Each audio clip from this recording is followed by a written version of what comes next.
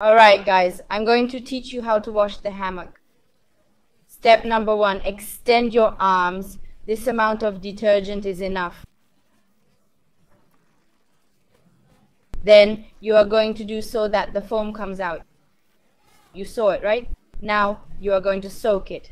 There it is, there it is. See, you saw it without soaking this. Then they go to do it like this.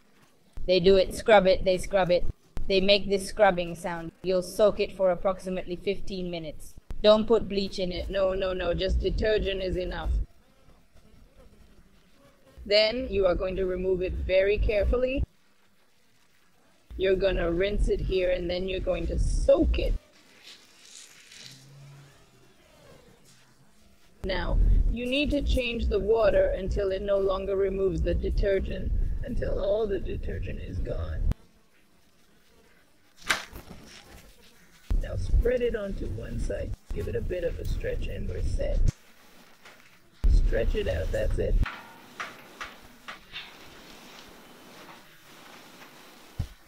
Make it twist and turn. Grab the clamp, it goes just like this.